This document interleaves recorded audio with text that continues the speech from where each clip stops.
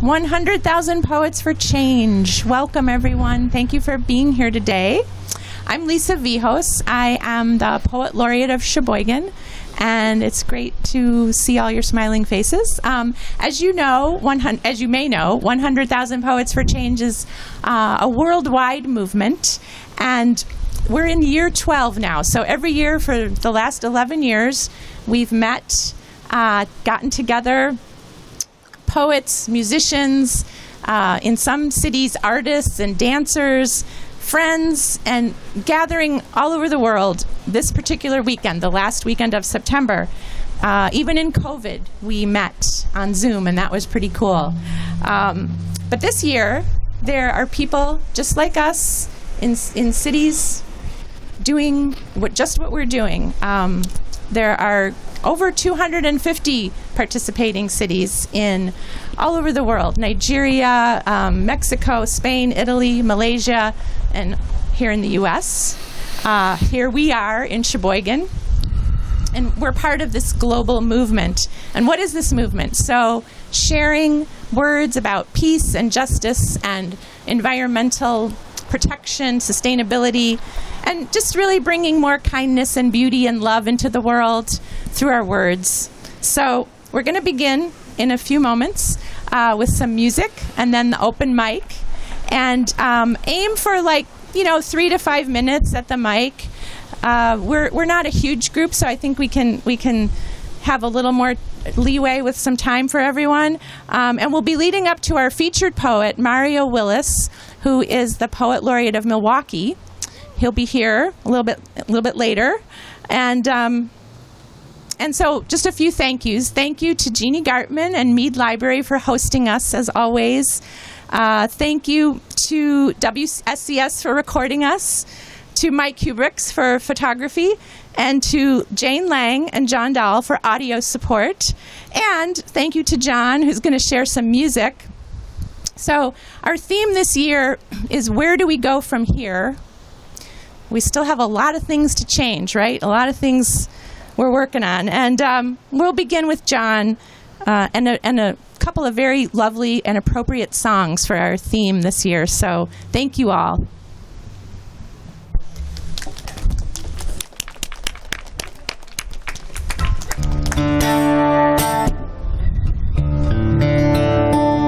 Okay.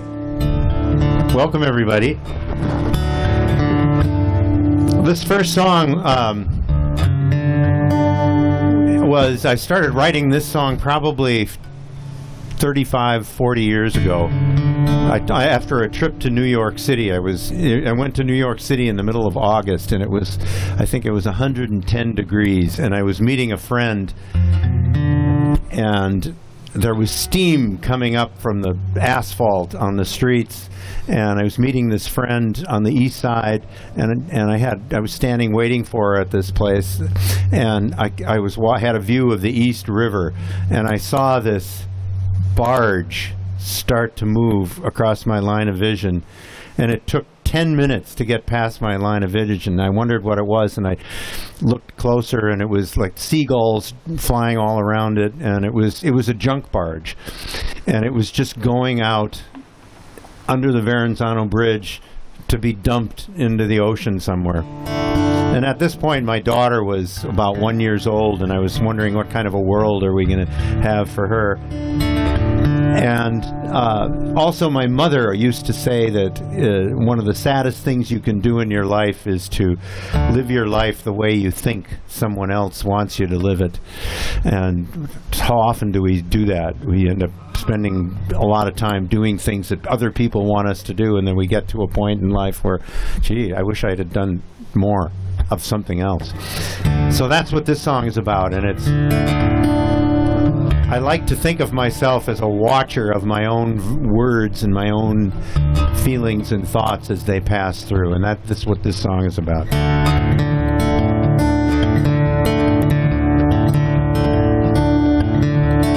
Smog in the city, oil in the water, hot tar in the crosswalk, garbage in the gutter, a junk barge on the river, cans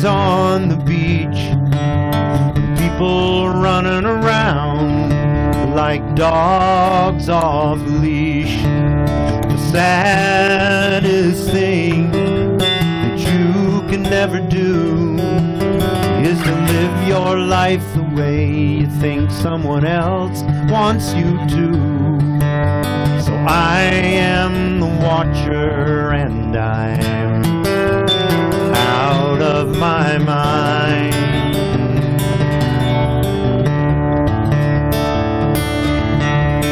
Bodies in doorways, ghosts pulling carts, folks living nowhere, just walking in the dark. Streets getting thicker with traffic every day. Everybody's buying and throwing more away. The saddest thing that you can never do is to live your life the way you think someone else wants you to.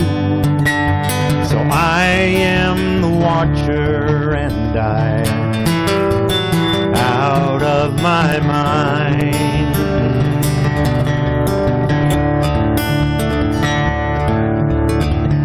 I am the watcher of cloud and star, mountain, river, wind and sea, thoughts and feelings just as they are, snowflake, raindrop, flower and tree.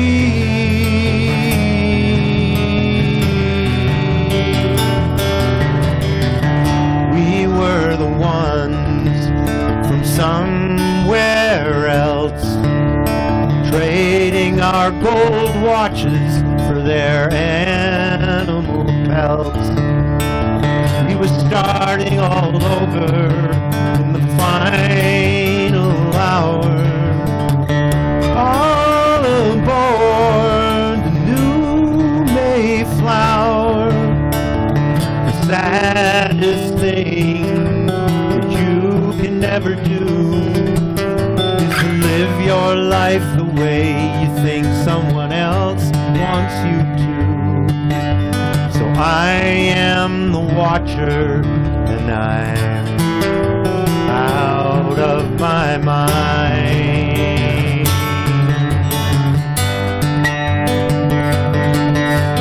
I am the watcher and I'm out of my mind.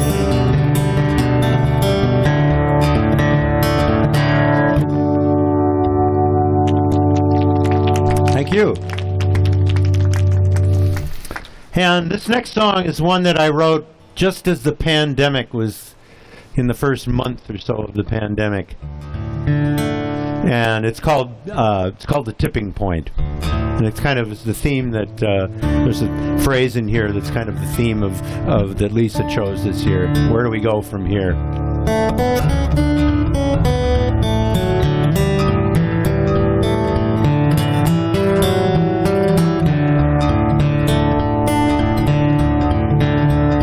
Gone beyond the tipping point, can't go back. We're blind, now we must see. We've gone beyond the tipping point into the black. We've done, now we must be. Tried to make ourselves equal. We've tried to make ourselves free. The only other thing we never tried to do is to love each other unconditionally. We've gone beyond the tipping point. Where do we go from here? We've gone beyond the tipping point, lost in space. When do we go from here? We've gone beyond the run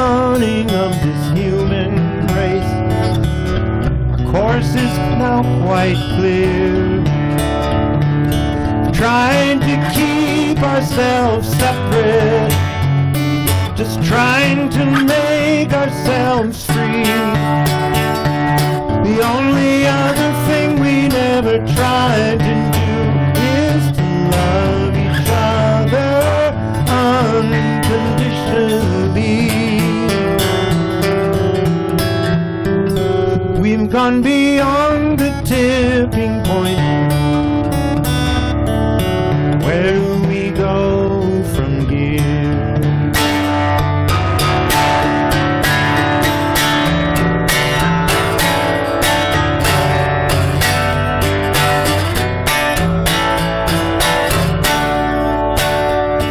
The only other thing we never tried to do is to love each other here.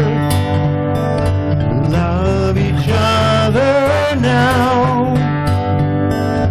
Love each other unconditionally. We've gone beyond the tipping point. Where do we go from here? Where do we go from here?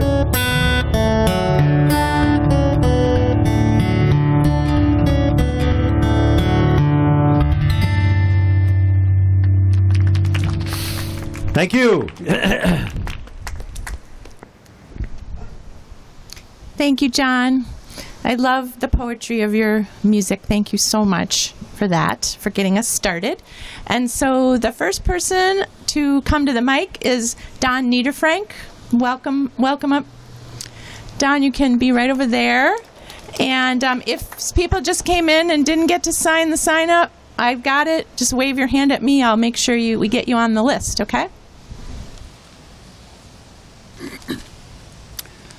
It's probably appropriate we start in some darkness.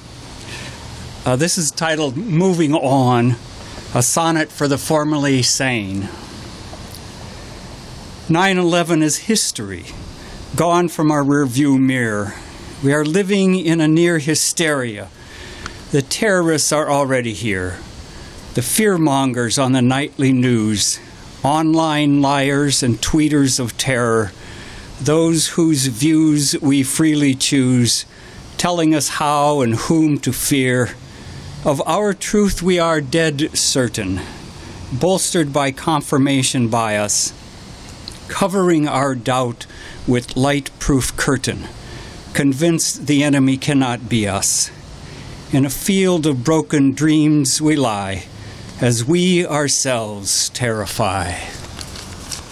Thank you.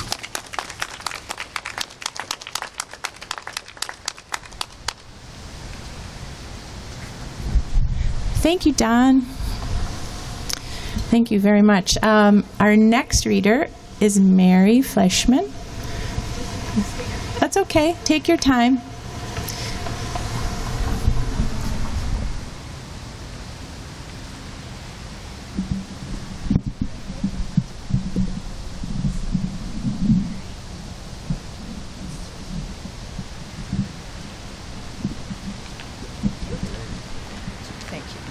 Wonderful. Yeah, I think that's good. Okay.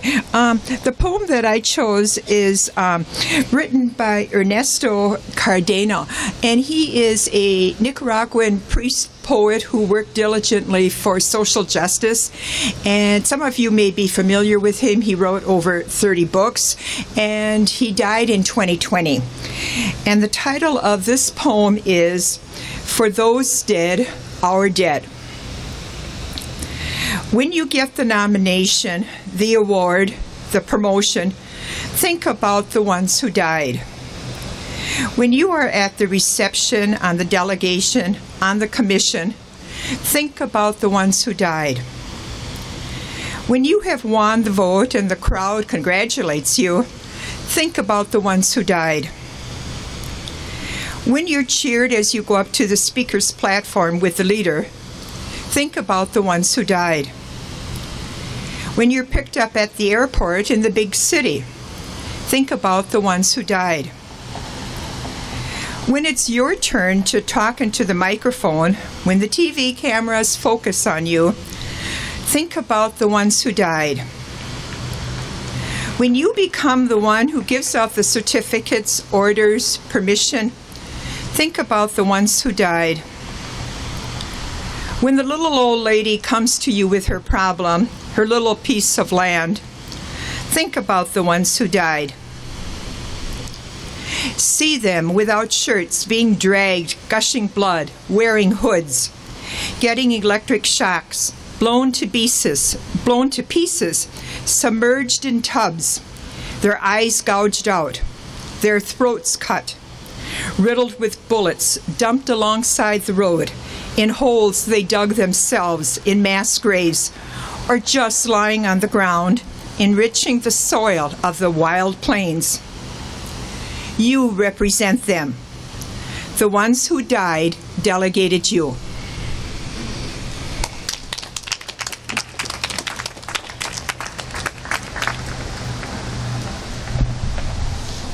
Ernesto Cardinal. Thank you, Mary. Thank you. We've started with some of the dark vision, right? And we'll, yes, new people coming. We'll get you signed up in just 1 second. I'll bring the sign-up list. Thank you. Thanks, Mary. Oh, I should look at the sign-up list because the next person is Emily Kamen.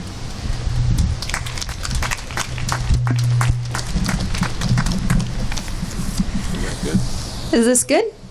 Yeah. All right, I'm getting thumbs up, so I guess it's good. None of my poems have any names because I suck at naming them, so you'll just figure it out as we go, I guess. One day, I will vanish. The only trace, a whisper in your ear, a buzzing in your bones that says, I'm sorry, love, but I was never one to sit still. Maybe, if you're lucky, you'll know where to look, how to follow my trail through oblivion and back. Find me where we began, past the willows where the mist coats my face, paints us in shades of gray, the colors of the moon, maybe of love, maybe of forever, maybe just the tiniest of maybes of life together.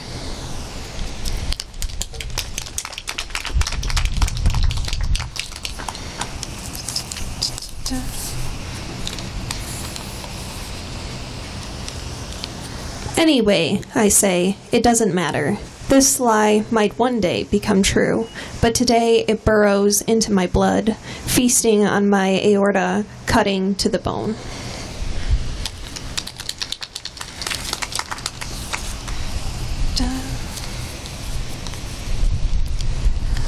Wanderlust, stars under my skin, trailing comets through veins, nebulae in the corners of my eyes. I am cut from the fabric of the sky. Born without wings, I throw myself off every precipice. For a moment before the crack of bones against stone, I remember flight.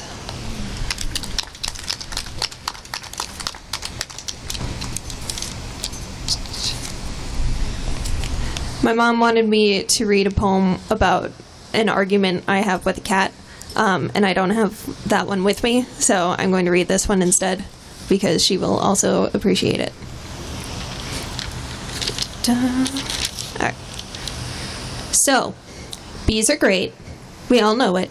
They pollinate flowers, they make honey, and frankly, bumblebees are just adorable. But you know, they aren't the only ones out there fighting the good fight. And I'm not talking about those flighty show-offs of dragonflies or fuzzy-legged butterflies and moths, nor am I repping the dragonfly, though they do also eat mosquitoes, so that's pretty neat of them. And while hummingbirds are beautiful, this poem isn't about them either. No, this is for the unsung, unappreciated, unfairly maligned hero of the pollination world. This is for the bats. Anyone who's scared of them, frankly, must have never looked at one before. They're fuzzy and have cute little faces. They're the puppies of the flying world. No, they won't fly at you to attack. No, they won't get tangled in your hair. And no, they have about the same chance of biting you and giving you rabies as your dog. A bat always knows exactly where they are in relation to everything else, and will never run into anything unintentionally. Without bats, guess what? No chocolate. That's right. These nocturnal fur babies are the primary pollinator of the cacao tree, which makes cocoa beans, which makes chocolate. In fact, they're the primary pollinator of most tropical plants, because 100% of bats don't want to suck your blood. They want that sweet-smelling nectar instead. Agave, bananas, mangoes, guavas, eucalyptus all evolved specifically to cater to bats. And what do these guys get for their hard work? They're feared, maligned, hunted, exterminated. So chill out about bats and turn that aggression towards a species that deserves it, like politicians.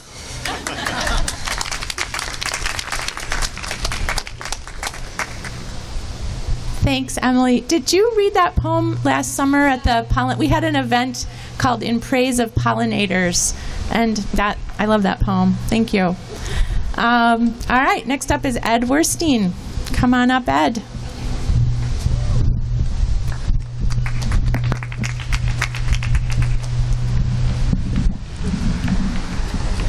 That should be good. Can you hear me? Good. As many of you know, I'm the East Region representative for the Wisconsin Fellowship of Poets. If you don't belong, you should belong, and you can find us at wfop.org. So I brought a few shortish poems. This first one I haven't read in quite a while. It's in my first chapbook, but it's it's a little more hopeful. It starts with some information. My son married a woman from Santiago, Chile, and while they were living there, I got a chance to visit there a few times. So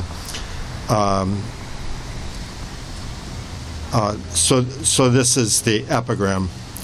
Pablo Neruda had a home at Isla Negra, Chile, which is now a national museum. There's an inscription there of the words he spoke to Pinochet's soldiers trained at the school of... Oh, I'm sorry. Is that better? There's an inscription there of the words he spoke to Pinochet's soldiers who were trained at the School of the Americas when they came to search his home after the coup. Look around. There's only one thing of danger to you here: poetry. So this poem's called Let's Train Poets Here. Let's train poets here, not soldiers, here at Isla Negra by the sea. Let's build a new school of the Americas. Let's write a new curriculum of love and understanding. We'll sail the poet's boat into international waters and discover a planet without flags and borders, a planet he dreamed of.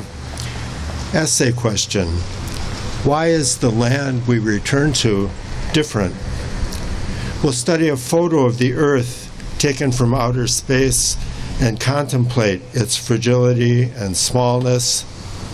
Essay question: imagine you are an alien discovering Earth. What life would you hope to encounter there? We'll study the economics of exploitation, climb a mountain, and rewrite the sermon to read, "The meek shall inherit the earth," and the mineral rights. We'll make annual field trips to Georgia, to that other school of the Americas, join with those who advocate its closure, read our poems, sing our songs, and dream a world of peace. And when the graduates of that school are sent to raid this place, may they find nothing but this memorial to Neruda, a library full of dangerous, beautiful poetry. So it's football season again, and I wrote this poem shortly after last year's Super Bowl. I don't know if you remember, but I constantly marvel at what things corporations will use to sell their products. And the Amazon commercial during the Super Bowl used Franz Schubert's Ave Maria, which is one of the most beautiful things in the world. This is called What a World. What a world, what a world, shrieked the wicked witch of the West as she melted like the last glacier. And what can we say now but what a world? when Jeff Bezos shells out $5.5 million for a 30-second Super Bowl commercial which features a beautiful prayer, the Ave Maria by Schubert, to sell Amazon Prime. What a world in which a corporation named after the largest watershed in the world delivers water in plastic bottles, in plastic cases, to people who no longer have access to clean drinking water. What a world when what's left of the rainforest burns while politicians fiddle. Ave Maria, what a world. Our future burns, and the words Hail Mary now refer to a long, desperate pass with time running out.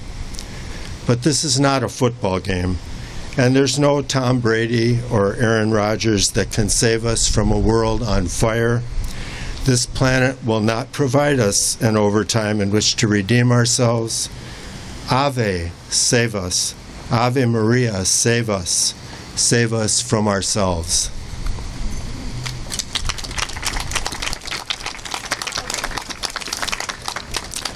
Like many of us, I've lost some friends in the last few years that I wasn't able to pay homage to in the right way.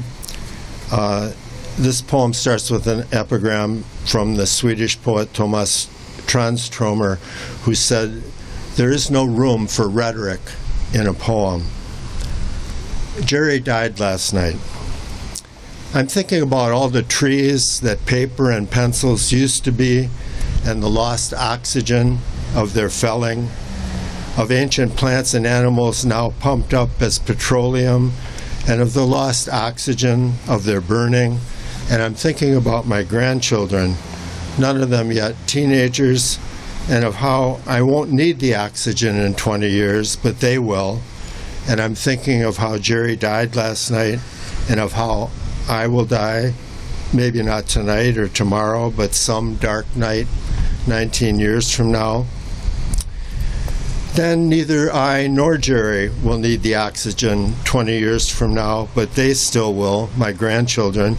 And I'm thinking of how we poets have been writing for centuries with wooden pencils on paper pulped from trees. And where has it gotten any of us? How many trees? How much lost oxygen?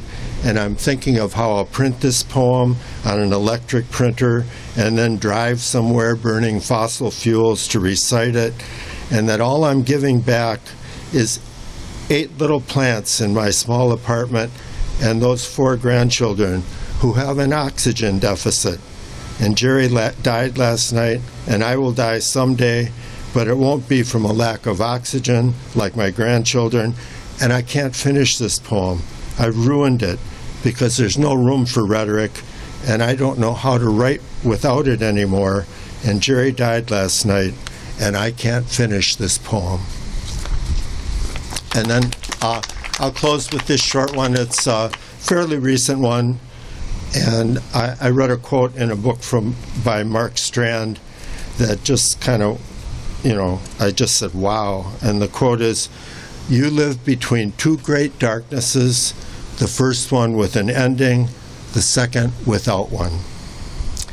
This is called Think About This Now, how the sun is always simultaneously rising and setting somewhere, of how one now is always becoming then, just as the next now appears, about how all this has been said before 1,000,000 times, only that now, this now, it's your turn, and then it too quickly becomes someone else's chance, always now becoming then, as the sun seems to circle into a new time zone, when in reality it's us circling into a new now, now, now. Thank you.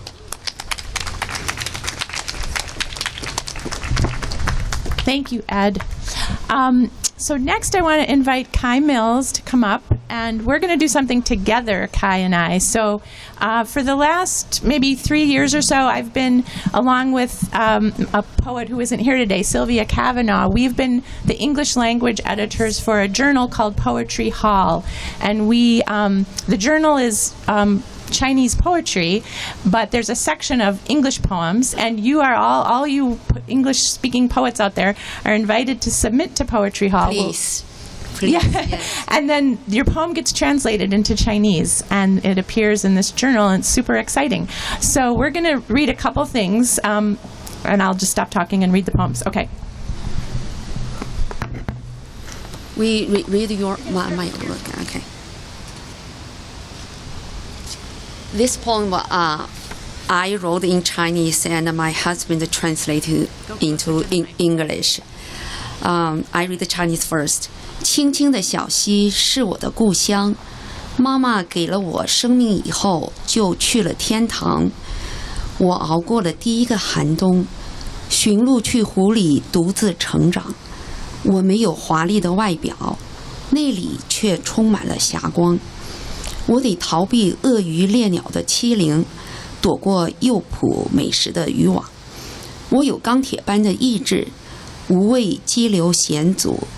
暴雨疯狂，有一天我会追寻父母的血迹，冲破重重的坎坷，逆流搏击而上，传宗接代，叶落归根，无愿一生如此凄苦壮悲，这就是我的精神。Okay. Thank you. Okay, and I'll read you the English now. It's called Spirit of the Salmon. This small, clear creek is my home. My mother went to heaven after giving me life. I have endured the first winter, searching through the lake and growing up alone. I do not have a magnificent appearance, but within I am filled with rays of sunlight. I must escape the attacks and humiliation of the fishing birds of prey. I avoid the enticing bait of the fishing nets. I have steel-like determination, fearless in fierce currents and torrential rains.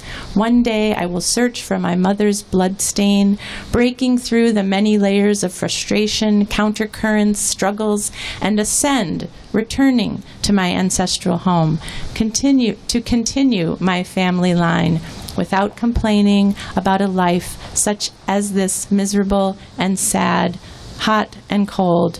This is my spirit. And it's a beautiful poem, Kai, in Chinese and in English. And so next then we thought, well, I will read a poem of mine as well that appears in a book called In Other Words. And this was Poet Laureates of Wisconsin, cities and the state. And so this poem is for us today. I'll read it in English, and then Kai will read it in Chinese. It's called In Solidarity. Seen from above, we are a myriad of small circles. We move through the streets like blood cells in veins, bobbing our way in and through to the heart of the matter. We make ourselves known as a collective system. We work to keep the greater body alive and healthy. We work to keep at bay that which would try to annihilate us. We band together in arteries all over the planet, all systems flowing toward a common goal, to speak, to be heard, to listen. We flow like water, like wine, like blood, each one unique, each one connected. When we ignore our small discrepancies and remain united, we cannot fail. We surge like a tide. We will prevail. Thank you. This book was translated by Poetry Hall President and me. So when I translated this poem, I felt, wow, this lady, mind full of rich imagination and thoughts about this world and life. So now I'm reading Chinese. 京城团结，俯瞰我们是无数的小圆圈，我们在街上川流，恰似血细胞在静脉雀跃，往返于我们体内的心脏。我们确保自己是整个系统的一个组成部分。我们是为了保持团体的活力与健康而工作。我们是为了置危害于萌芽而工作。我们在大动脉里紧密相连，遍布全球。各个环节都朝着一个共同的目标，述说、听说、聆听。我们像水，我们像酒，像血液里那样奔流。我们各不相同，又息息相关。我们相互包容，精诚团结，永不失败。我们像潮汐奔腾，勇往直前。Thank you. Thank you.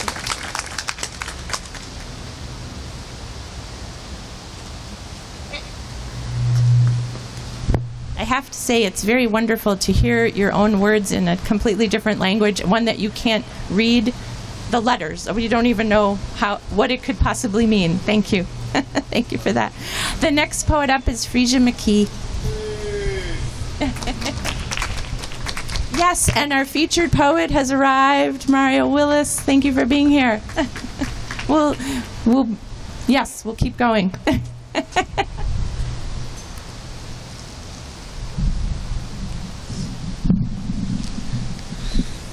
I think so, yeah. This is great. Thank you. Hi, everybody. I'm so happy to be here. My name is Frisia McKee, and I'm the poet in residence at Ripon College. I'm going to read 2 poems for you. I was looking at these really interesting sculptures, relief sculptures here on these 4 pillars, and I noticed there were some horses in this second one which relate to this poem. How many of you who are poets have ever had somebody ask you, where do you get your ideas? Yeah, that's kind of a common question. So this poem proves that you can sometimes get an idea from staring at the wall. The poem is called Questionable Westerns.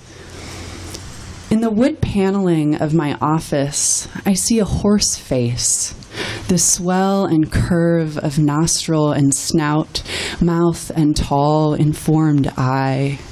Her body itself is only a swirl, watching me like a pond, the mouth parted, laughing.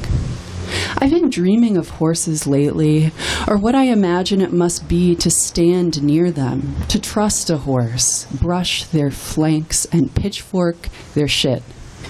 But I know so little. I don't even know if you'd use a pitchfork or a shovel, thinking back to the community garden in college where we spread old manure from the animals up the hill.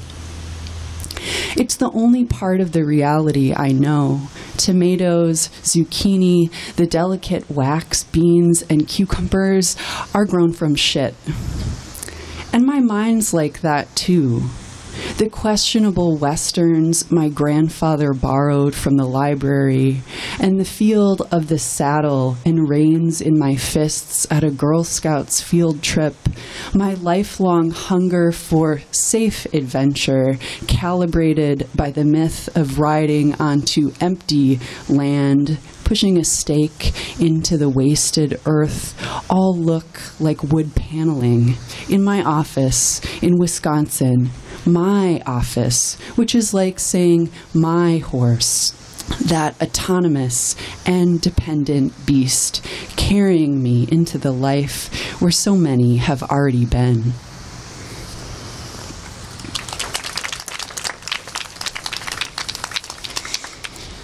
So this second poem, this is the last poem I'll read, is about something I've been trying to write about lately, which is about family structures and how those of us with queer families, multiracial families, families that are made out of friends and not necessarily blood relatives, are living in resistance. And part of white supremacy and patriarchy has to do with controlling family structures and kinship structures, this idea that a family can only look one way. So this poem is called Focus on the Family. They think a family is static, gridlocked, an edged lawn chemicaled into oblivion, when it's 4 sloppy seasons on a shoreline, a marsh. They think family is a fortress with garrets under attack, when really we're impossible to deforest, deep and silent as bedrock. Family swims upstream, where the mud that feeds the pond, We're not breakable vessels of dredged and fine screened clay, but the water you pour into and drink and can't retain. We mean to rejoin with ourselves, whether you damn us or not. Thank you.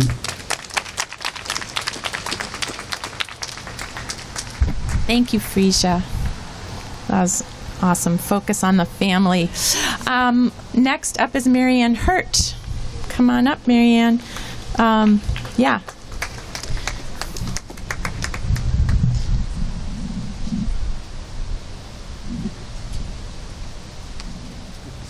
You too. A friendly face would be great. Hello. Am I talking loud enough? Am I? Okay, good. Woohoo. I'm going to read two poems. One is pretty somber, and the other one actually takes place about 3 blocks east toward the lake. I know lots of times people say poets should really not try to explain their poems. They should just stand on their own. But I kind of like knowing the backstories of poems. And so the first poem was titled After Nagasaki, and I need to tell you a little bit about this background. Have you all heard of Bikini Atoll, what I'm talking about? And after World War II bombing that with the nuclear bomb that was hundreds and hundreds of times stronger than Nagasaki and Hiroshima when it was bombed. My Uncle Bob was at the Bikini Atoll when it was bombed. I spent a lot of time with my auntie, who was almost 100 years old this past summer. And she told me the story about my Uncle Bob, and that story has haunted me forever.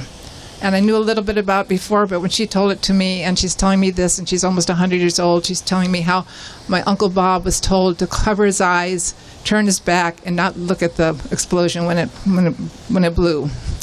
She's holding her hands up. Her hands are just skin and bones. When my Uncle Bob opened his eyes, which he did, which he was not supposed to do, he saw his skeleton, like a giant X-ray from all the radiation. That story has haunted me forever. So this poem came out of that. My Uncle Bob died when he was 54 years old. 3 of his kids, my cousins, have died already young. His 4th daughter is in stage 4 end-stage lung cancer. The story just keeps haunting me forever and ever, and it should haunt all of us. Now with Chernobyl and all the things that are going on now too. So anyway, this is, I'll stop. But I have a little epigram that I need to read because I found a book about, that was the pictorial history of Operation Crossroads. It was the official war record that was published after the bombing. And I found it on eBay, which was kind of an interesting find. Anyway, the rest of, I'll shush. This is after Nagasaki. To guard their eyesight, persons without goggles were ordered to stand with their backs toward the blast,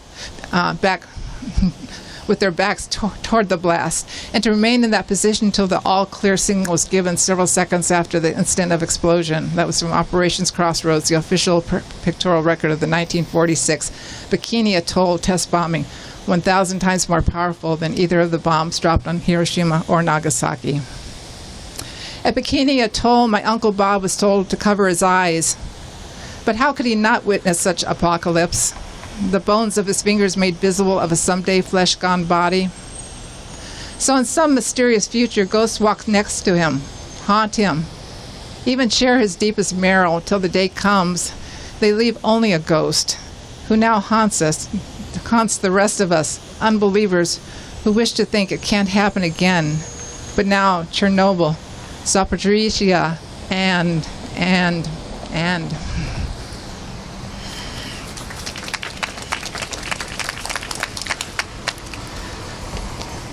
I'll wait for the bus. This poem takes place from, like 3 blocks toward the lake from 50-some years ago, from a 60s time. And now I'm 73, and that seems like really ancient history, but sometimes it feels really close. The title of this poem is Love Beads and a Foghorn. In that once upon a time, bell-bottoms and no bra delight 60s, a faraway man sent letters, make love, not war. Words that heated her nights alone in her first on her own upstairs flat. 2 blocks east, Lake Michigan blew cold, the foghorn sounding wisdom. Make your life count. Wake up, get out of bed, dress, then catch the number 5 bus. punch in, wash bottoms, slide old bodies side to side, no bed sores allowed.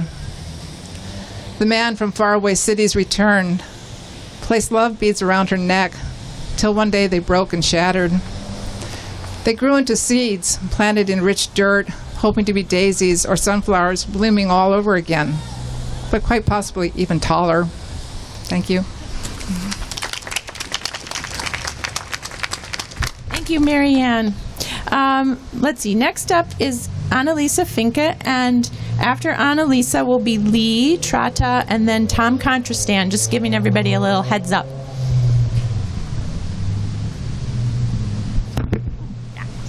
Hello. I think so. Is that good? Yeah. All right. Okay, so I have 2 poems that I'm going to read. I wrote them during the pandemic, and I think that's probably all the backstory that you need for them.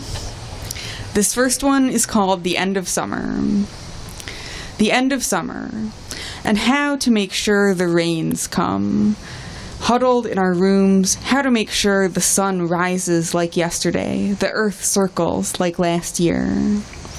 If you are told this much death is what life requires, this much air breathed out and never back in, this many bodies stacked like cordwood, so much smoke and ash blown away on the wind, never mind, don't answer.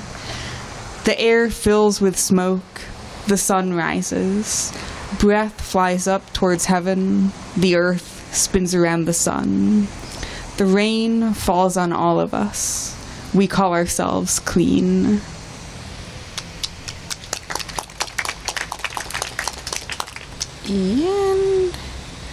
And the next one is called The Coming of Spring. The Coming of Spring.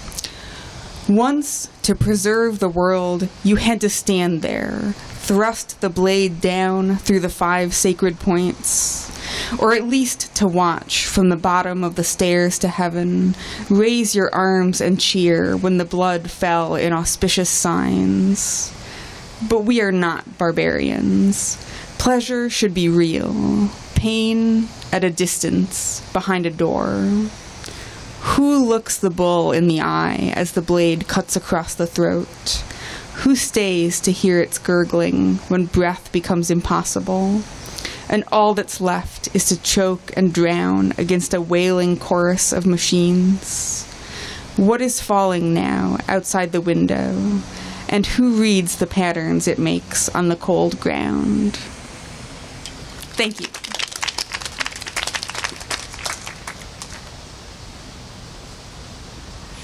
Thank you, Annalisa. Lee Trotta, where are you, Lee? Here he comes.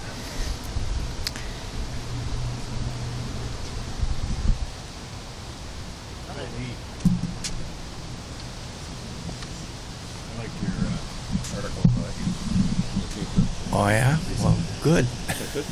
Yeah, that's fine. I'm going to read 2. The first one needs some introduction or epigram or whatever you want to call it.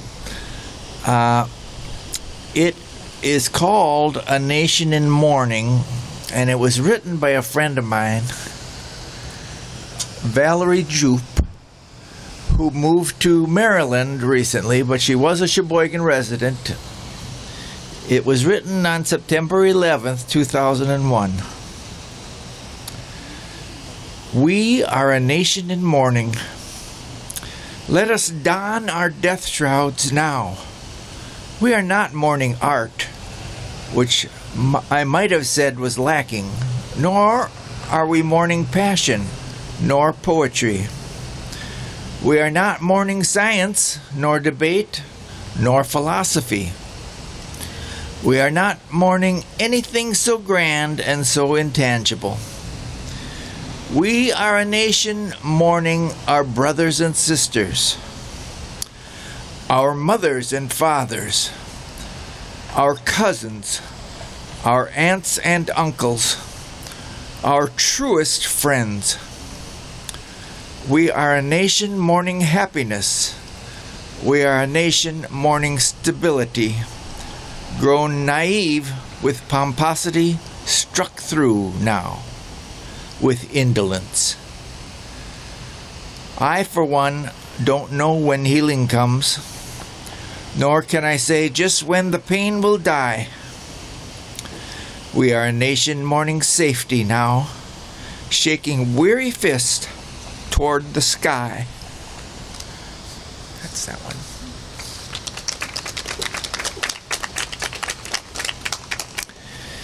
And this one, nowhere near as good, is by me. The lake is empty of wings. America is beautiful, but nobody sings. The sun shines off the ice.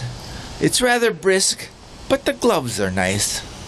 And so are the skis that make shush, shush, shush. Through the woods and over lake, California and Florida question the fuss. And with global warming, it may be all too fleeting for us. Thank you.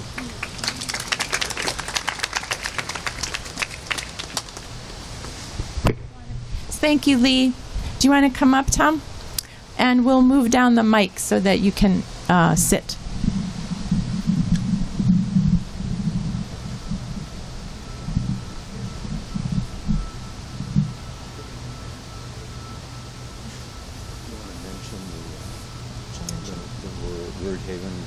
Oh, yeah. First Wednesday. Yes. John reminded me that on the first Wednesday night of each month, you come on, it's okay. First Wednesday night of each month, there is an open mic for poetry and music at Word Haven, which I believe the address is 923. It's right down here on 8th Street. And it's a wonderful new bookstore we have, an independent bookstore in town. Yeah, I'd like to sit. So, No. the next event is on Wednesday, October 5th, and we start at from 6 to 8. So please come. It's really becoming a wonderful venue for all kinds of creativity. And Kelly Holstein, who is the owner, really supportive of the writing community here in town. So check out the bookstore for sure. And we'll just wait while we're waiting for Tom to get organized. I just want to thank everyone again. I'm sorry it's cold. I wish the sun was shining. I appreciate that we're all we're getting ready now for winter. But it's really great to have you all here. And yeah, we're almost ready. Okay. Go ahead and sit down. I'll position this. Thank you.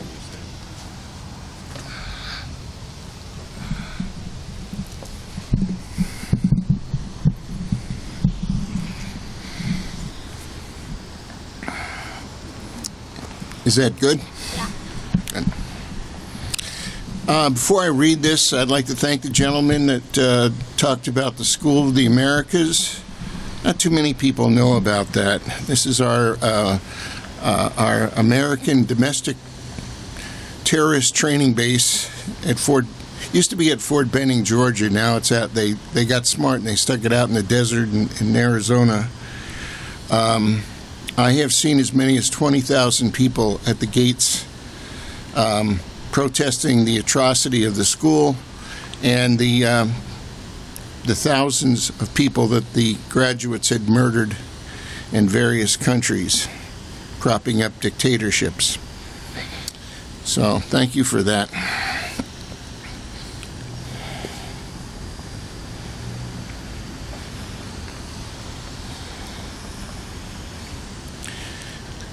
This is called COVID times. Happy New Year 2020. Well, maybe not. Fauci and the CDC say brace yourselves. We start distancing, washing hands, avoiding crowds, wearing masks. Not so much to protect ourselves as to protect others who if we've got it. Except for the Trumpers who think it's silly and an infringement on their civil rights. Meanwhile, the morgues and the grave diggers are working overtime. Spring to summer, lifestyles change. No more concerts, Scrabble at the coffee house, no more ball games, no more trivia at the Ale House, no more poker nights or cheap cheap Tuesday night movies. We huddle at home, dodging Mr. COVID. Some of us dare to gather at the park to remember George, Brianna, and others in Black Lives Matter demonstrations, except for the Trumpers, who think it's a silly waste of time. Can you say white fragility? Fall to winter, election time. Masking up, we vote. You can spot the Trumpers. Yes, they're the ones without the masks, keeping a weary eye on the people who run the polls. Did Biden win? Was Trump cheated? Yes to A, no to B. Frustrated people have been diving into social media rabbit holes, some deeper than others. Can't trust the media, can't trust the system. Who can you trust? Donald Trump, Alex Jones, and QAnon fill in the gaps. Winter to spring, 2022. A new vaccine, a ray of hope. Just when we thought we were out of the woods, more miles of deep woods to go. The bug adapts. Enter the Omega variant. Meanwhile, back in Washington, Trump refuses to give up the White House. He eggs his minions on to attack the Capitol. As we watch in horror our country being turned into a banana republic, Jefferson, Franklin, Adams, and Washington all turning in their graves. Spring to summer, we struggle on. We continue masking, distancing, etc., except for you-know-who. 1 million Americans now dead. More staying at home and virtual meetings. When will it all end? Trump-appointed justices tipped the balance at the Supreme Court. American women lose the precious right of choice. Can an Atwoodian theocracy be far behind? Many of us shocked and angry about this atrocity, except for you-know-who feel very comfortable in 1958. About half of us now vaxxed, except for you-know-who. Infections, hospitalizations, and deaths now all in decline. More shots and boosters seem to be working. Trump continues to shout the big lie, and the MAGA Republicans continue to follow. Russia invades the Ukraine. Life and death goes on.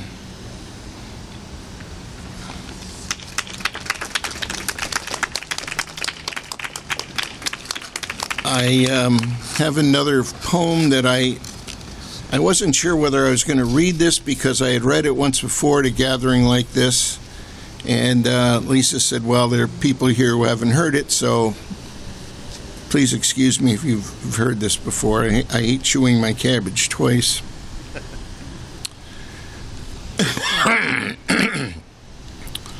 I am a veteran for peace. Most people don't know who we are. They thank me for my service. I tell them that I was part of the Vietnam War, that I didn't serve, I was used. That I served my country and the world more since I became an activist for peace and justice than I ever did in all the years that I wore a uniform and carried a weapon. We are veterans for peace. Once we used force to protect the rich and powerful. Now we use words to defend lives and the rights of the oppressed. Once we used rifle butts and bayonets to suppress dissenters. Today we carry protest signs to confront injustice. Once we dropped bombs on people, homes, and schools. Today we work to support education, brotherhood, and disarmament.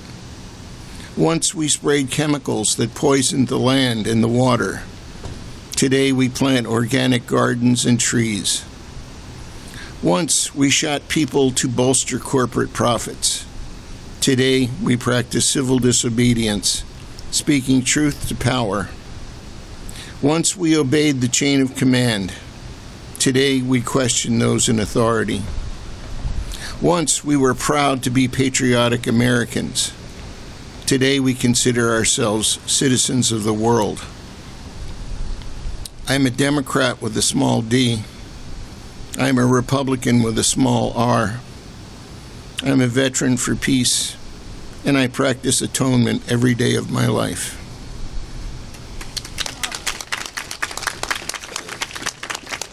Thank you.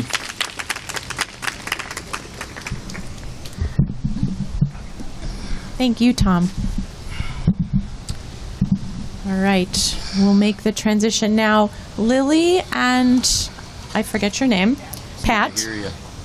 You guys wanted to do something together, or Lily has something of her, whatever, come on up. Okay? Just slip that in here, please. Oh, I can, all right, I will explain.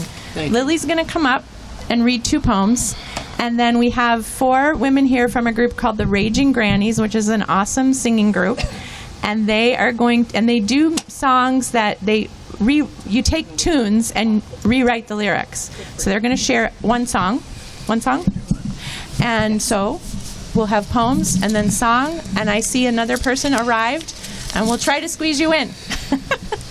All right, so next is Lily Bormet.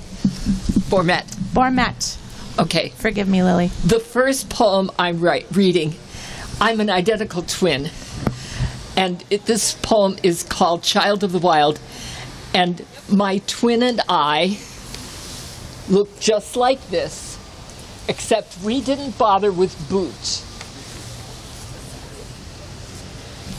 So I became a naturalist, and I've dedicated this poem to nature and to my twin sister, who gave me this card, and inside she put, "Remember," and I cried. It's called Child of the Wild. Give your child to the wild, to the high screaming cry of a hawk in the sky. Give her trees so she sees sunlit lace from her place on a limb, checkered leaves, and prairies. Let the breeze blow her hair, fragrant air, grassy waves rolling there. Let her run in the sun, let her lie gazing high up at clouds passing by. Help her dream, wade the stream, smell the snow. Let her know rain's caress, fireflies glow. Let her grow. Time will show nature's worth, that from birth she's a child of the earth.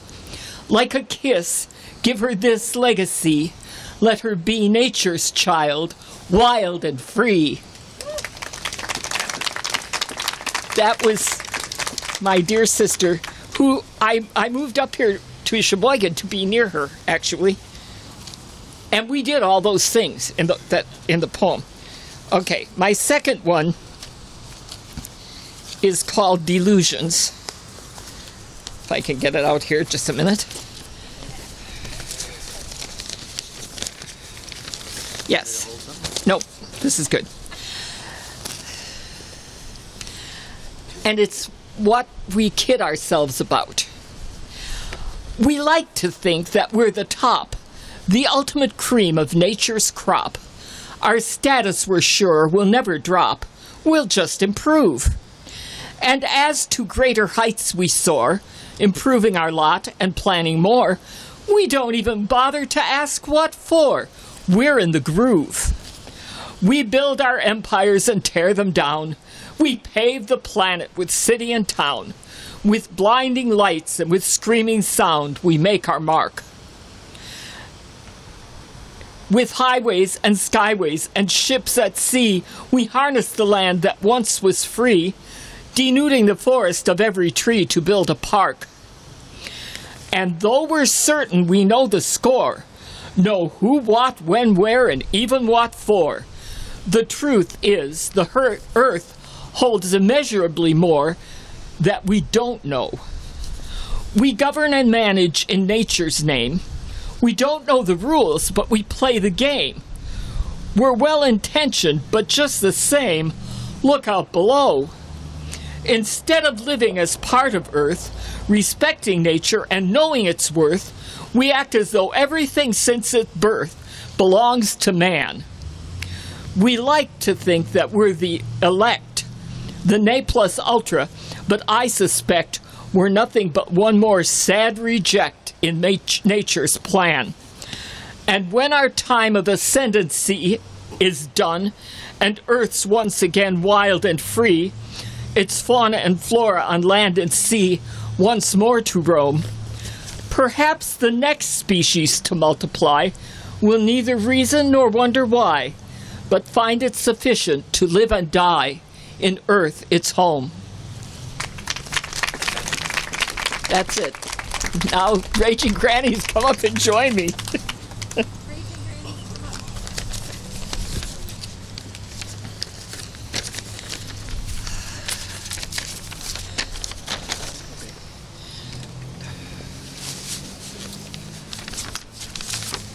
Jan, come up.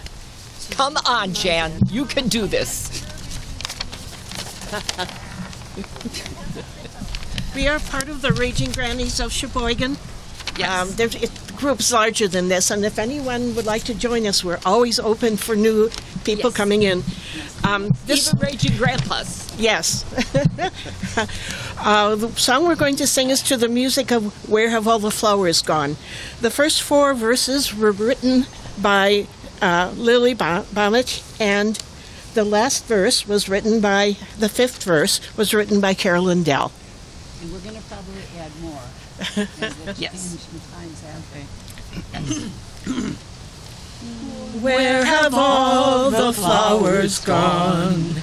And the songbirds? Where have all the fishes gone?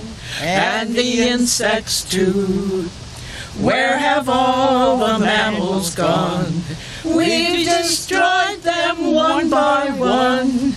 When will we ever learn? When will we ever learn? Where have all the ice floes gone?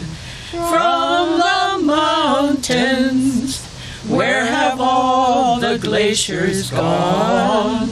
And all the springs, where have all the rainforests gone? They're depleted, everyone.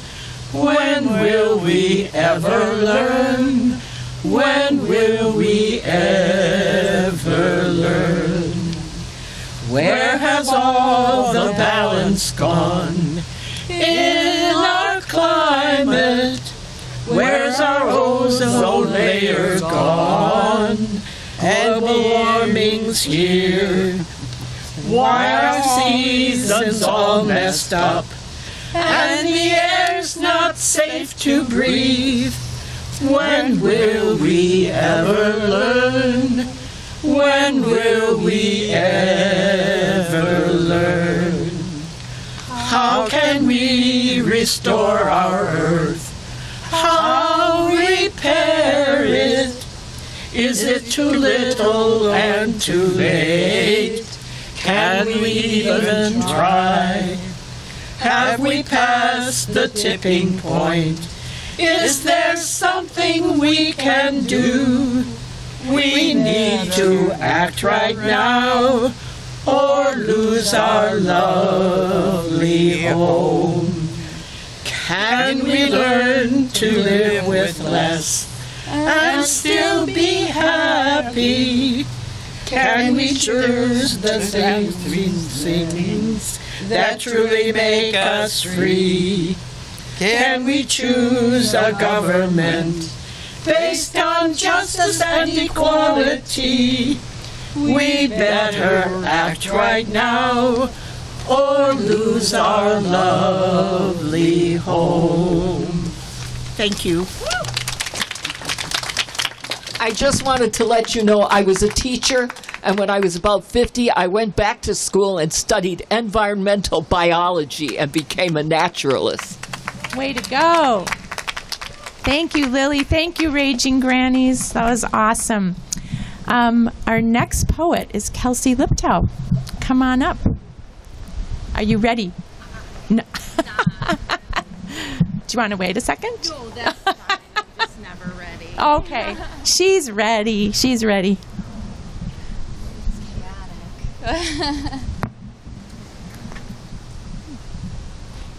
Oh, should I? Yeah, just figure out. Check it out. Okay. Sure. Okay. Briefly kind of reflecting on the loose theme and where do we go from here. Something I come back to a lot is empathy and trying to understand things from other people's perspectives. And some people have probably heard some of these before, but that's okay. Lisa says, permission granted. These first few will be published in Glint this December. So, the first one is called Welder's Intuition. My brother was a welder. He talked about it constantly, one of his great true loves. When he's gone, I learn to hold a welding gun, to make lawn art and decorations. The instructor explains why most women are here. I hold an arc of light like I've never been burned before. Like my brother didn't wear black holes like moths had struck. Gloves so thick, I forget there are fingers inside. Shield so dark, you're blind until firing. And when metal meets metal, the gun swerves. So you have to guess which way it will go before it even knows itself. Welder's intuition. I hold an arc of light audacious, like the belief I deserve to exist, like the air I've stolen from bees and neighbors, like the space I take up to sit. My brother was a welder, a hunter. He knew every part of every gun I ever met. He was so good at naming things, a skill I don't inherit. I yelp at the laser cutter. I flinch out crooked welds across cobbled farm bolts. I make no beautiful lawn art. I just wanted to feel what he felt.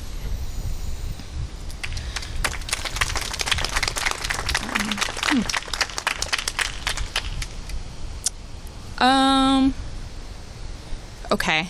I think I will read one more from this batch. It's called Groundhog's Grief. I think a lot as well about something that we need in this community and broadly across our culture, being sharing stories of mental health and struggle so that people know that you come out on the other side. So this is called Groundhog's Grief.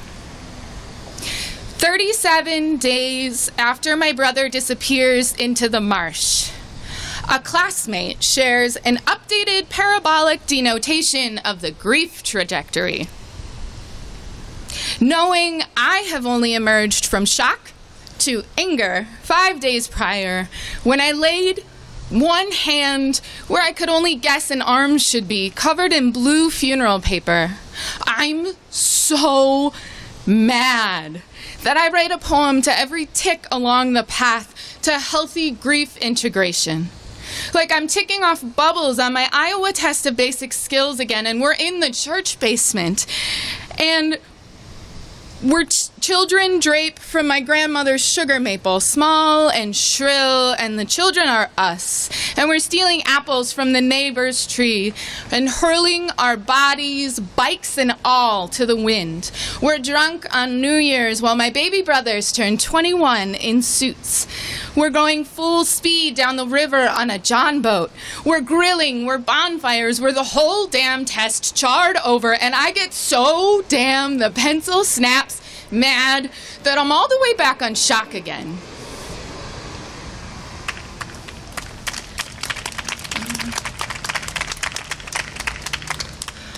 One of my favorite poems is The Hurricane by Mary Oliver, who's also one of my favorite poets. And I wrote this after our storm this year. It just had me reflecting on those themes of resilience, that she pulled from her poem. So this is called The Storm, after Mary Oliver's The Hurricane. Driving down the highway, I wonder, are there always so many dying trees? I don't remember July being so bald, and why is no one talking about it? Then I remember the storm. Entire blocks ripped up by their roots, the way it feels to be handled that way. The way a brain forgets in flickers, gets distracted by a puppy or eye contact. Because everything alive just wants to survive.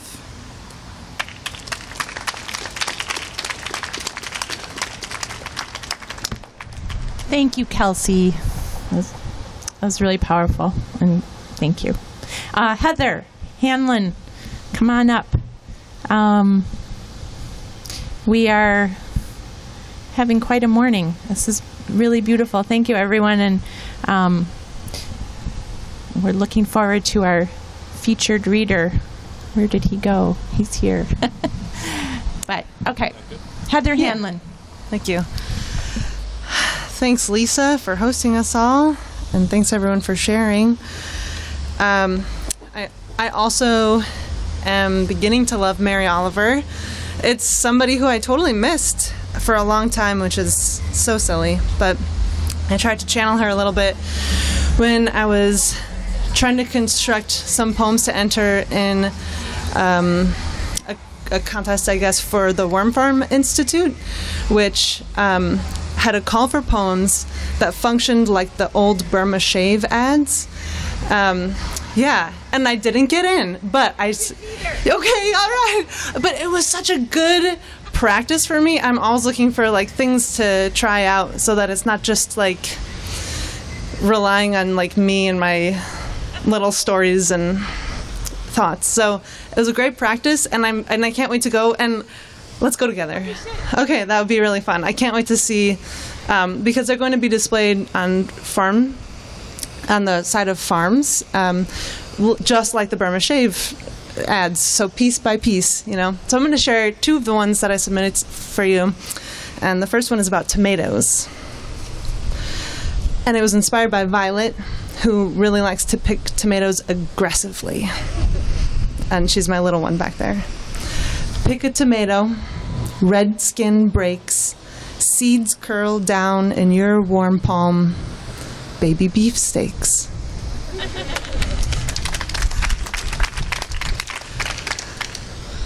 And still trying to channel little Mary Oliver, thinking about nature, thinking about trees. Trees eat raindrop, eat sun peeling, eat toadstool, grows rings that say, I am always healing. Thank you. Okay, I don't mean for this to be like a celebration of failure, but I'm going to share another one that was inspired by a prompt for color, which I think some of you are probably familiar with that prompt that came out for Wisconsin Poets as well recently. So I was thinking, what poems talk about color in a way that makes the color powerful, that makes it say something that you can't say if it wasn't there? So I'm going to first read a poem by poet Adrian C. Lewis, and it's been inspiring me for a long time, and I keep coming back to it and trying to figure it out more and more, and I can't, but I can feel it a little bit, and it's called The Reservation. How do you sweep a dirt floor? How do you describe the blue face of death to a spirit you will someday dance with? First, a dirt floor cannot be dirty. Second, her face was more green than blue on the malachite or a crumpled dollar bill in a wino's hand. We lived so red in the corpse blue shadow of turquoise.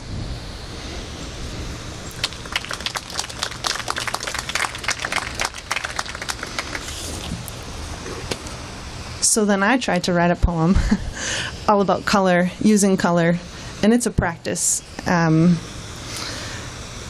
and I can't wait to work on it a little more. It was the last stanza is a poem that doesn't belong to me. It belongs to Basho, a famous haiku artist who wrote the poem, "Even in Kyoto, hearing the cuckoo cry, I long for Kyoto." And that was such a powerful sentence about longing, that even when you're with the thing, you can long for it still. You can almost have grief about how much you love it, even when you're there with it. And so this poem was inspired and ends with that poem, and is me trying to play with color and the colors of light. And it's called "Light Doesn't Have to Hold a Thing." Blue. The bus headlights pierce the dark and deep blue dawn. Next to the airport, white caps glinting, water so salty you can't drink. How many different words do I have for labor? Red. The ringing phone. We rate horror movies to compare them to love. Here bodies, here blood, here birth. Reaching into the receiver for a way to feel so together. I heard you cleaning up hard plastic toys. Green. Grass picking, stone collecting. She hands me white gravel, puts her fingers together to sign milk. And when I question the word, her sugar nose scrunching, her arms around my legs. We can be happy together, you and me, and you and me and us together. Sometimes I need to be reminded, because I'm tired, that the summer trees illuminate green leaves like petals, soft and magic. I miss you even when I am with you. Even in Kyoto, hearing the cuckoo cry, I long for Kyoto. Thank you. Thank you, Heather. So we have 3 poets yet before we come to our featured reader. So let's have first Keith Gosted. Is that your... Okay, Keith is up.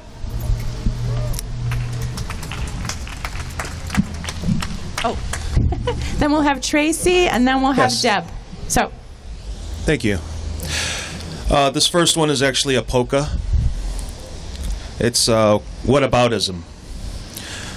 What about polka? What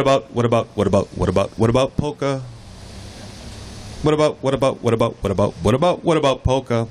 What about this and what about that? And what about fishing with a baseball bat? What about now and what about then? What about a sword is better than a pen? What about day and what about night? What happens if the sun and the moon have a fight? What about wrong and what about right? What happened about power coming from might? What about polka? What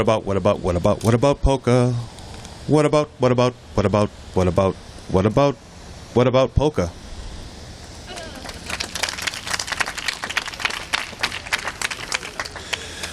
This is the other poem I'll read, is actually published on a series of park benches in West Dallas. If you go down there, it was part of a project in 2019 where each line was taken and painted onto a bench by different artists, and they've since repainted several of them and updated the artwork. So if you're in West Dallas, check it out.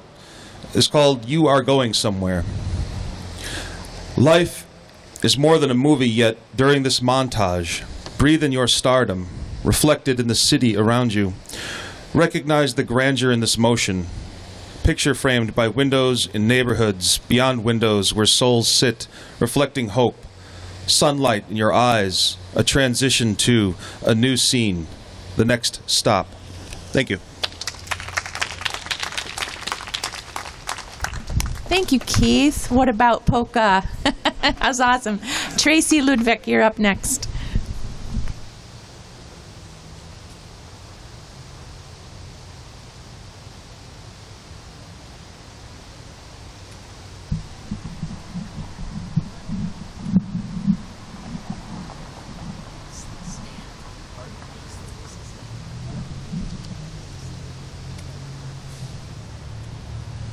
Oops.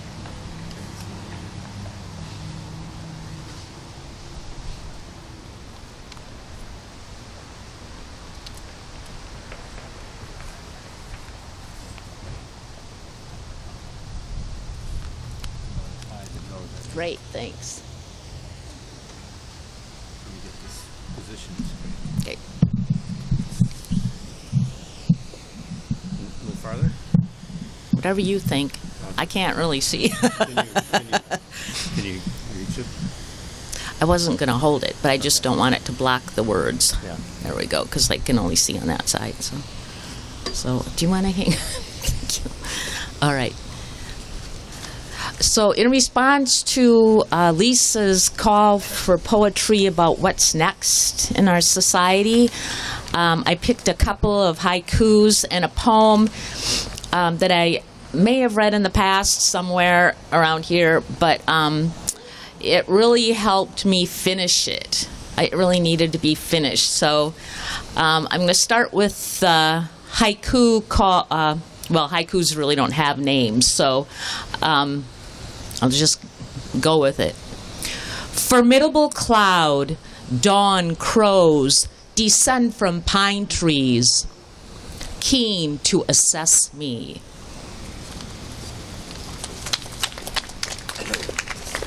So, that's about, with all that's going on, look at myself, examine myself. The crows are examining me, I should be examining myself too. And the second one is called,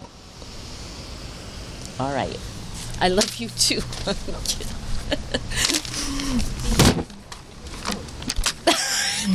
What happened? Thank you. I just didn't want him to bite me.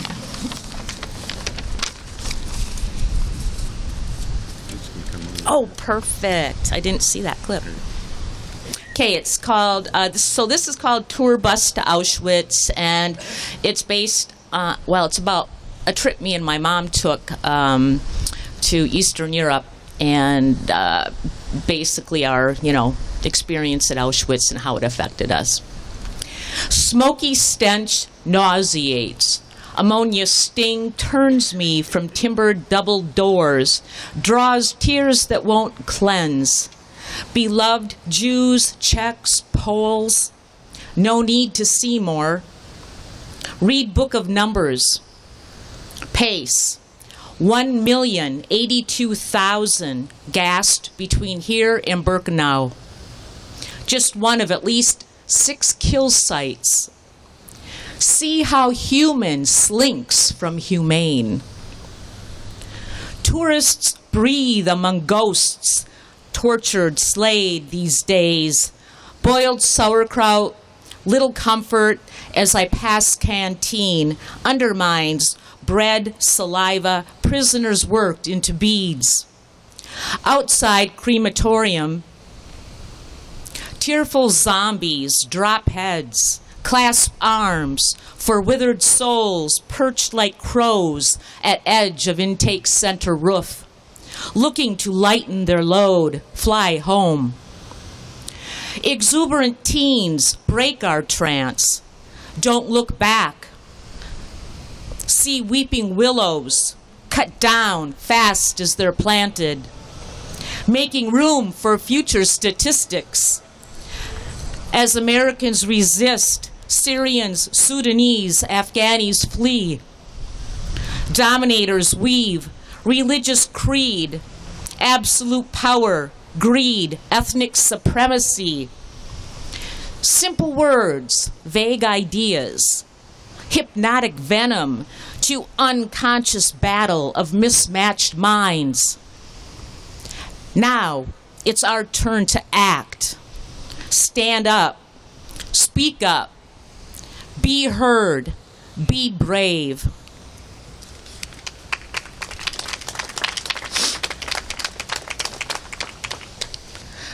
So that one is, that part about being brave, that's the hardest thing, when you're an activist and you go out there and you don't know if you're going to get hurt, if you're going to, be killed. It's hard. It's really hard. And, when you're at what's supposed to be a peaceful protest and you're, the cops are on the roofs with long guns, you wonder if it's worth it, but of course it is worth it. We got to do it, and we've been too quiet for too damn long.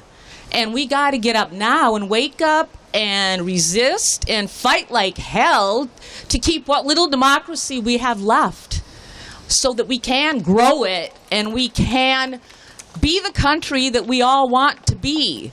Of course, there are a few that don't want it to be that way, but that's because they want to be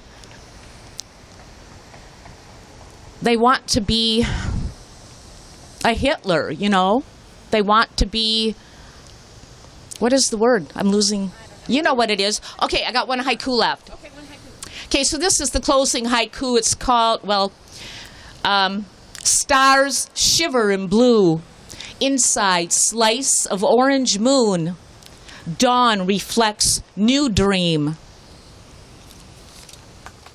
Thank you, Tracy. So there's a haiku about hope. Yeah, it's wonderful. I mean, thank you for raising the questions. Oh, good, thanks. All right, next is Deb. We've got Deb, and then we come to our featured reader. And yeah, thank you all for being here. Let's give everybody a huge round of applause again. Thank you.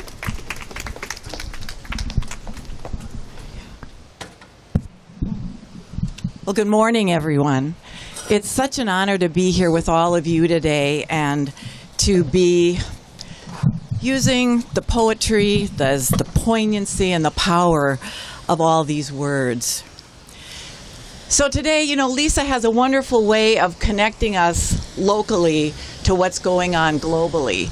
And she asked us to find poetry that speaks to justice, that speaks to, thank you, speaks to justice, speaks to peace, speaks to sustainability. And, you know, while I was looking and searching, I came upon an online newsletter that I receive periodically called the Franciscan Ecological Wisdom. And it didn't have a poem, but what was featured was an essay by a woman named Sally McFagg. And Sally wrote this essay called Loving God by Loving the World. Well, I took her first paragraph, and this is what I have.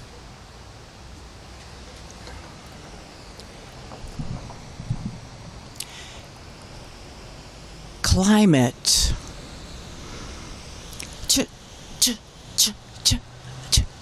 Change. Change. Change. Crisis.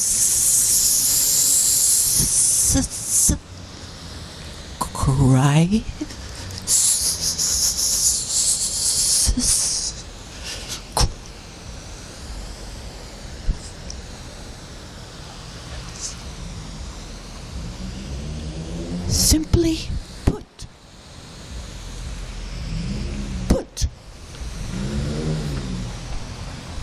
Too many.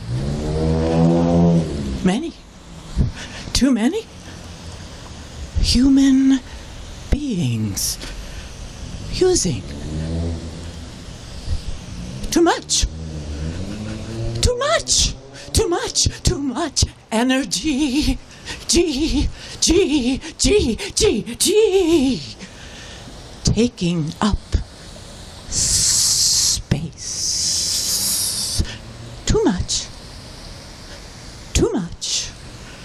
Too much we face. No immediacy of war.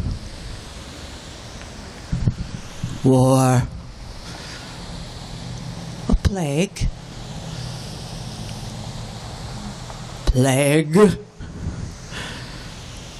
Or tsunami.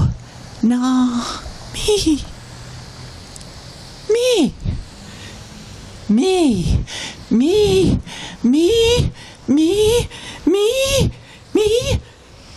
Yet we are called to fight.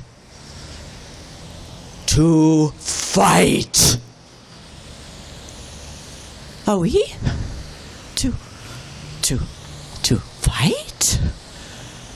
Our ordinary lives? Ordinary lives. How we eat.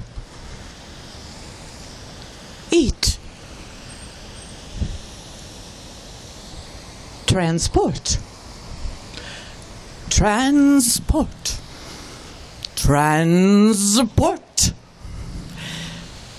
Ourselves.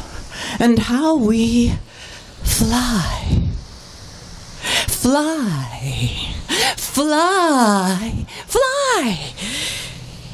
to our North American lives luxuriously.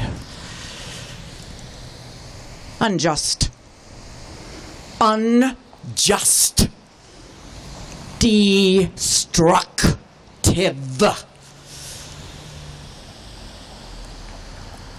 Of other species.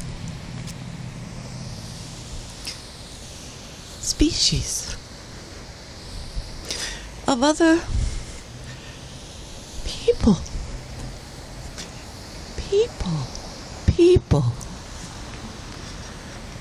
Of our planet.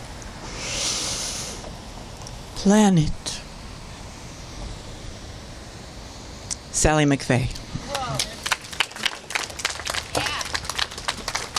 Sally McFay and Deb Sable Williams. Let's give her a wow. That's amazing, Deb. Thank you.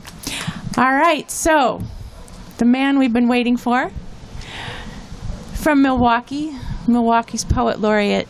Last summer, Mario Willis was here with us, and people said to me, bring him back. And so we are bringing you back.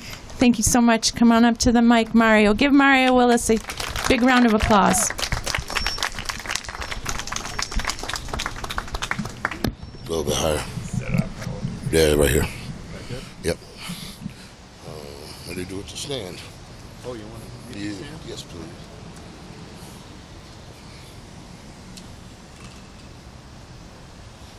I appreciate you. Just wanted to set the book down. How's everybody doing today? Let's get a little bit closer. All right, how's everybody doing today? A poem.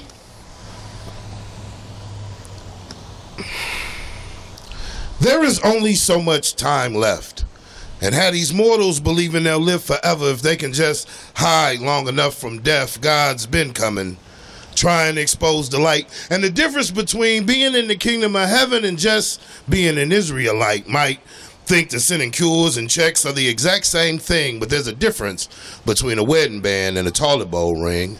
There is no help coming. We knew how this would end, just never win, just never wear them infection rates and body counts on chyrons now. Everybody cares, Rona, or steal your breath, but so will police, promiscuity, and addiction, not to mention all them damn hot wings. Truth is, we are helplessly floating out in space trying to figure out the moon and stars, figure out how it feels to be in God's place, can't smell or taste nor outrun fate. When your number's up, your date's your date. Just truth and lies. If he dies, he dies. Bassinets to caskets, it was no surprise. It was always going to end this way. Life has a debt of death to pay. Prepare yourself come Judgment Day. You'll understand the truth and what we say. Okay.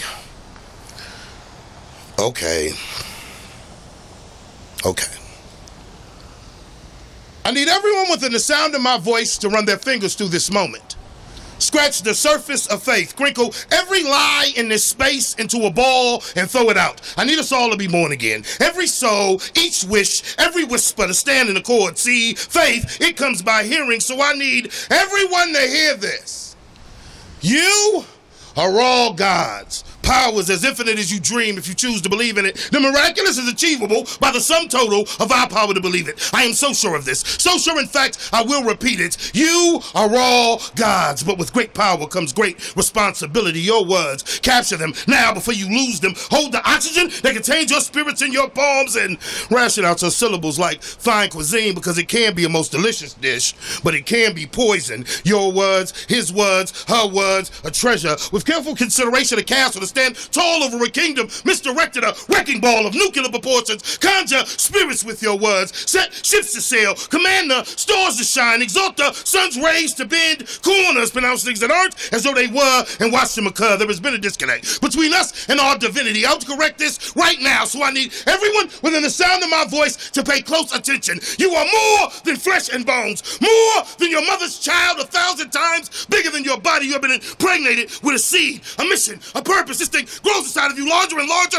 until the skin of your thin heart isn't able to contain it, and you explode. I am so sure of this. So sure, in fact, I will repeat it. You are purpose. Take care with your purpose. Some come to devour it. I'm not here to bring you religion. That's a choice. This thing I speak of, a force, a power inside of you, like stars in the cosmos, constellations of matter within your chest, whole galaxies in your heart, running rivers of star systems, lakes of fire, oceans of sunshine, continents of consciousness as bright as explosions, indigo visions, rapid fire restlessness, towers as high as the sky. Within the span of your third eye, I speak to you today of endearing encouragement. Come to loose the bonds and tie your hands to the temporal, unshackle the potential, give you what was already yours to begin with.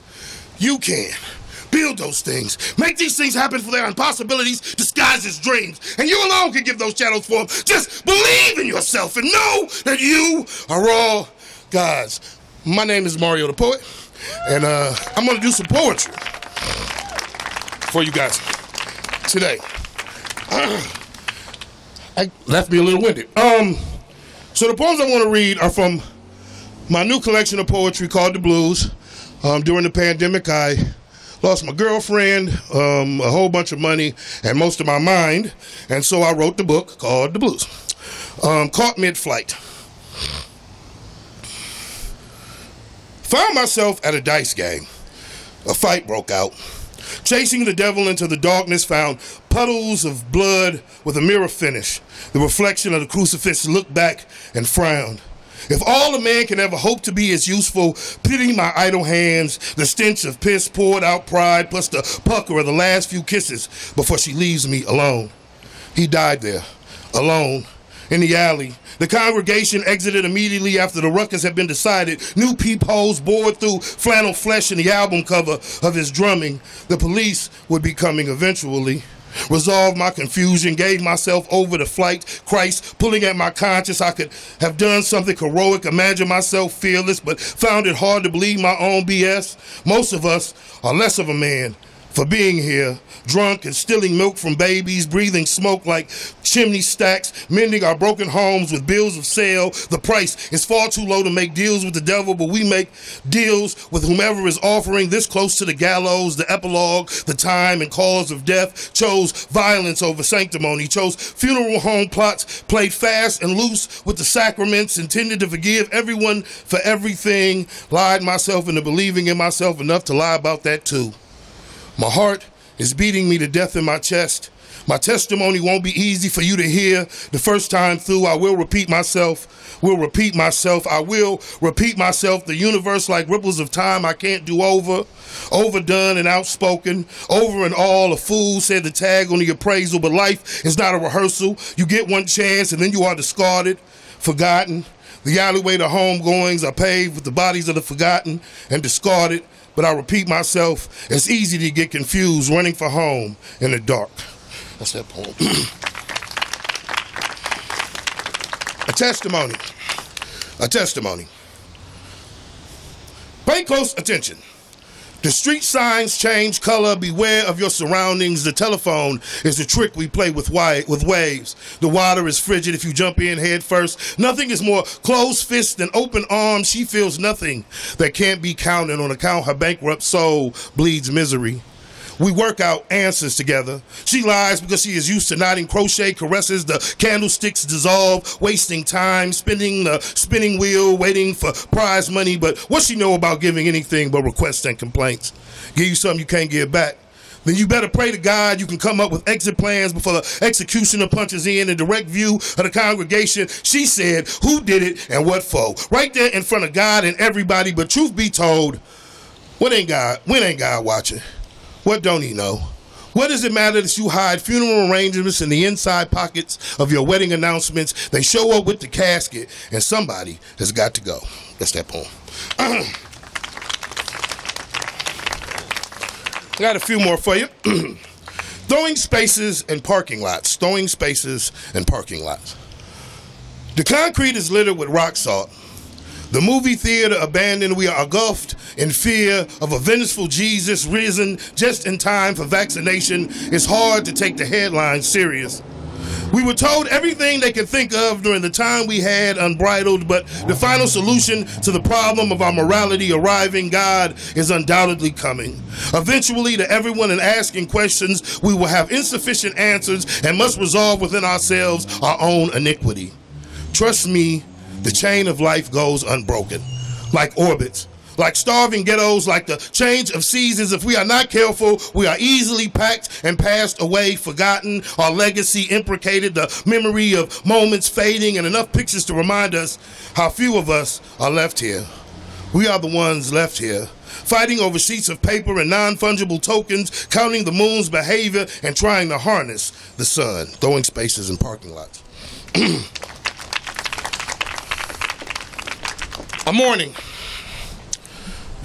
Having taken up the habit of daytime drinking, she no longer takes my pleas serious.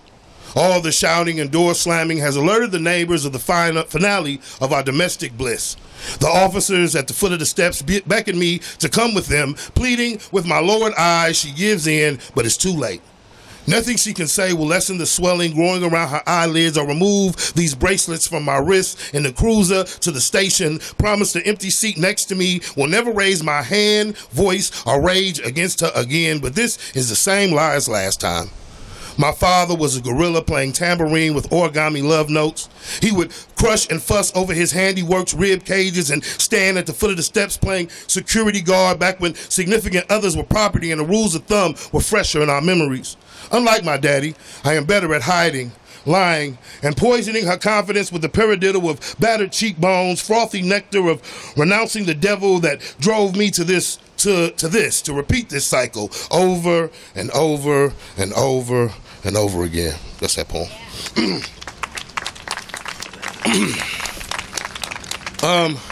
Got a couple more. I'm doing on time. I'm good. All right. They are playing a funny game above me. They're playing a funny game above me.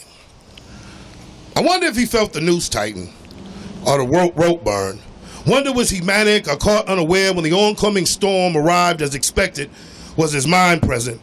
When the Grim Reaper arrived gaunt and unexhortable, the graves line the marketplace, the riots have moved between the pews, red lights are meaningless, rappers get fed to morticians like, hold on. We can always start over, because I got the poem right here. They are playing a funny game above me.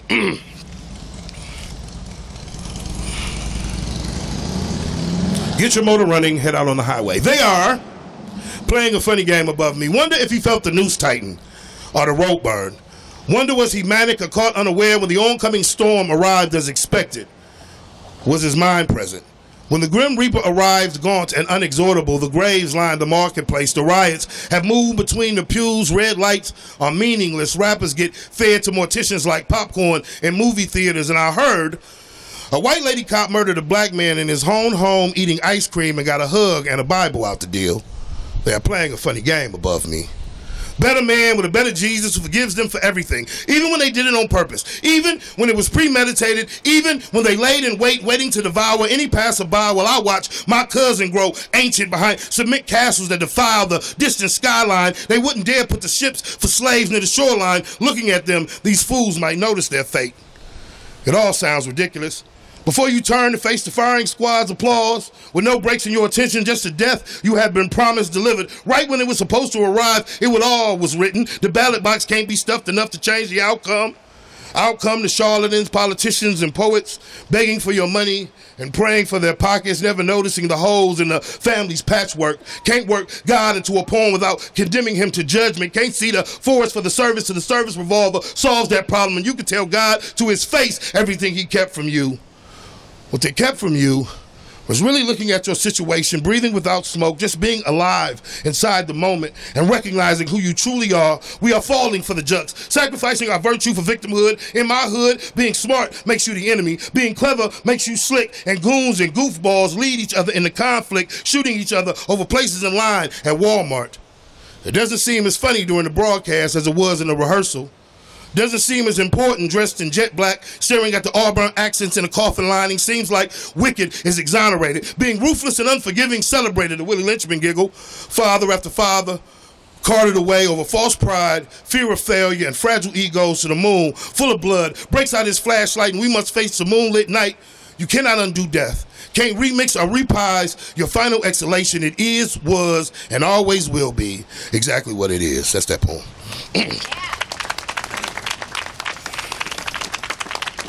In closing, there are a few things I am sure of.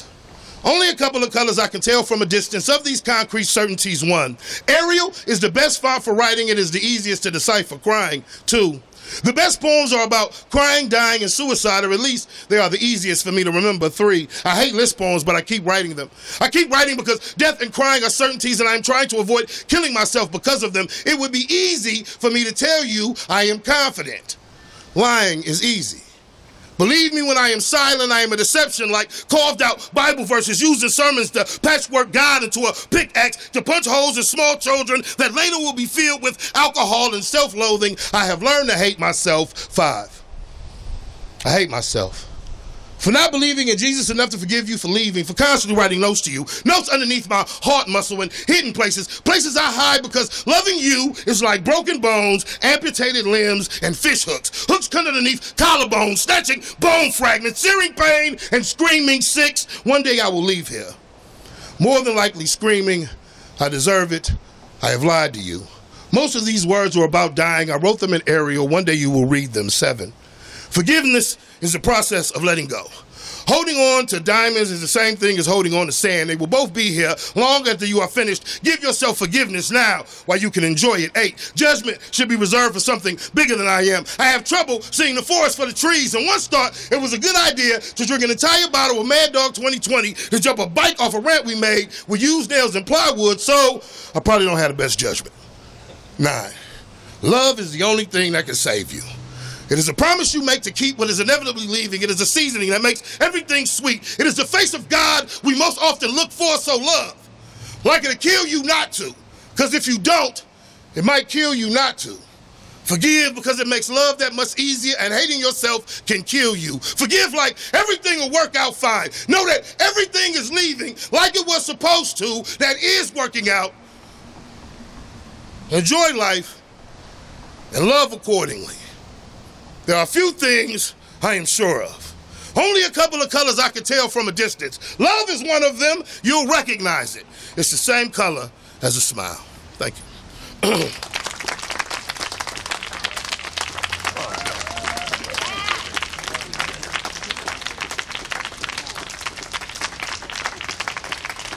Wow, this was a day. This was a day. Thank you so much, Mario, for coming up from Milwaukee. Everyone, thank you all for being here. We had songs, we had theatrics, we had words, powerful words, and I am just so happy that you were all here today. Talk to each other, enjoy, and move on with your day. And remember what Mario the poet said, you are all gods, and love each other. That's what I took away from that last moment. So thank you. Thank you.